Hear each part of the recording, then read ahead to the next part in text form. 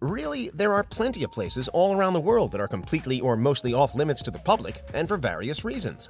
Menwith Hill in the UK, the Secret Archive in the Vatican City, and the Svalbard Global Seed Vault on a Norwegian island are all places that most people will never be able to see. Almost every other mysterious location, however, is overshadowed by the most famous, most secretive base in the world, Area 51. So, this is Unveiled, and today we're examining the real reason why you can't visit Area 51.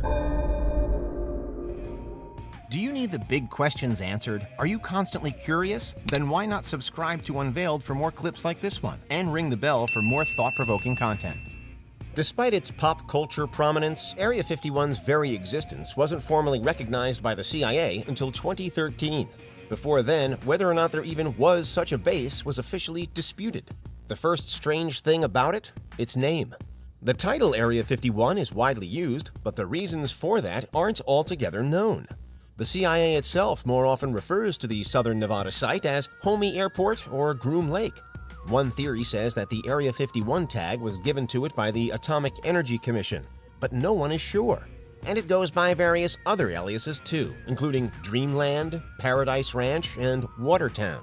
Call it what you will, though, Area 51 likely started up as a particularly secret base in or around 1954, when the US government needed a remote location to test a new and classified spy plane under the codename Project Aquatone.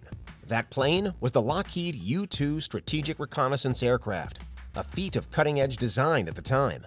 In its previous life, the region had been something of a mining hotspot for silver, but that fell by the wayside when it was repurposed for the military. Situated in the middle of nowhere and surrounded by mountains, the location was deemed suitably difficult for spies to find, for visitors to visit, or for unsuspecting folk to randomly wander into.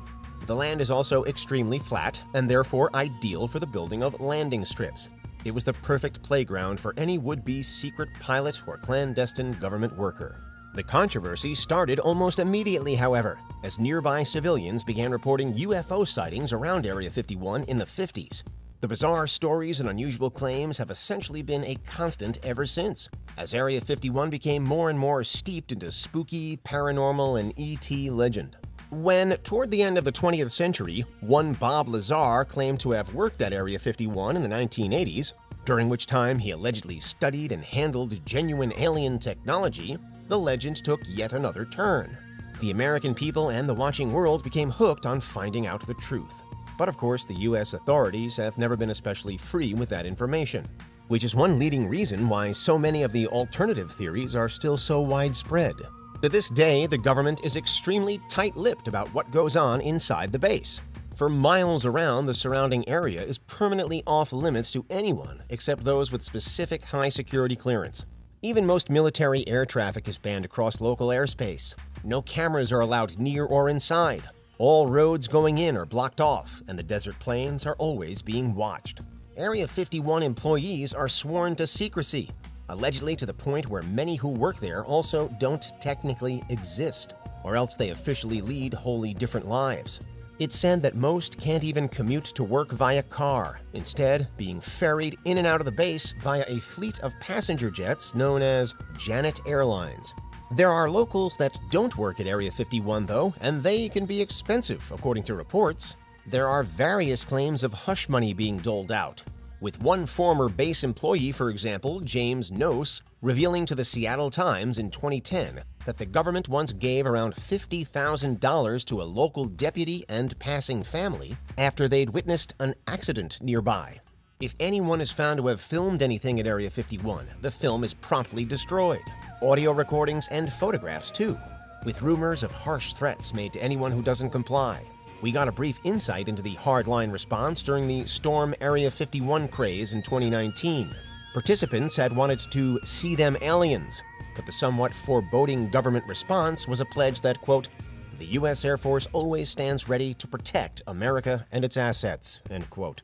Most agree that the extreme secrecy dates back to the height of the Cold War with the Soviet Union, when America was determined to get ahead. It's now widely reported how local pilots knew back then, while all other aircraft flew below 40,000 feet, there were objects around the base that flew higher. The military was testing planes that flew 60,000 feet and more in the air, which hadn't previously been thought possible. And in general, the top-secret airplane explanation does still seem to stick.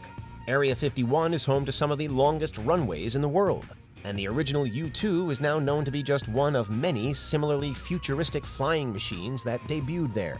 Although at least 2 pilots were reportedly killed while testing the U-2, Project Oxcart came after it and produced 2 more of the fastest vehicles ever made, the Archangel 12 and later the SR-71 Blackbird. Soaring up to 90,000 feet in the air and hitting more than 3 times the speed of sound, these were game changers. But officials wanted to keep them under wraps for as long as possible. Other known projects based at Area 51 have included the F-117 Nighthawk and the Boeing Birds of Prey tested as recently as the 1990s.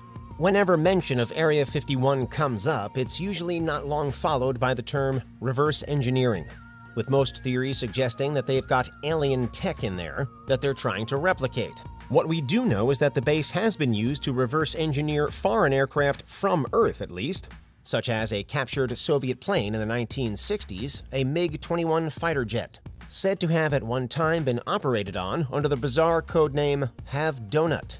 What's more, the data from that project is then said to have been vital to the success of the famous Top Gun fighter pilot school. These missions have all been variously declassified over the years, to the point where some believe that the speculation about Area 51 should have ended by now.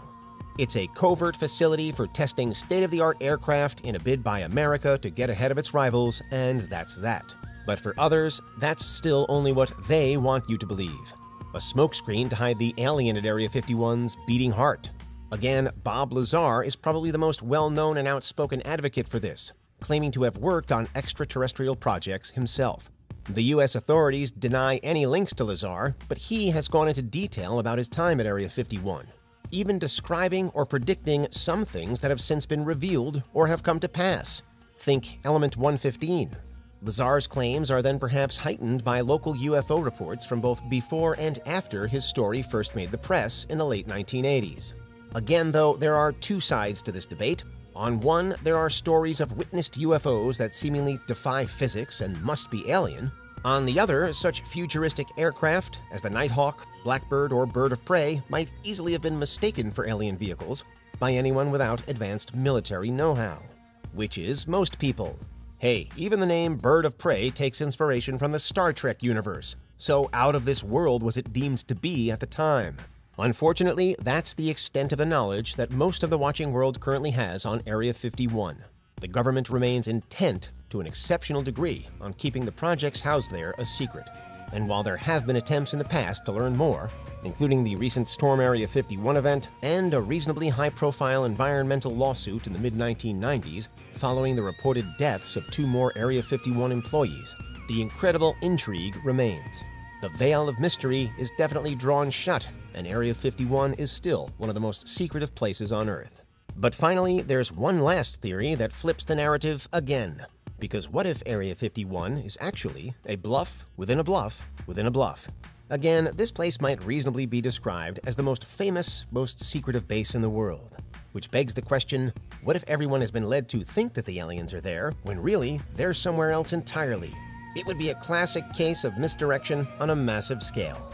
But also, probably a topic for another video. Until then, that's the real reason why you can't visit Area 51. What do you think? Is there anything we missed? Let us know in the comments. Check out these other clips from Unveiled, and make sure you subscribe and ring the bell for our latest content.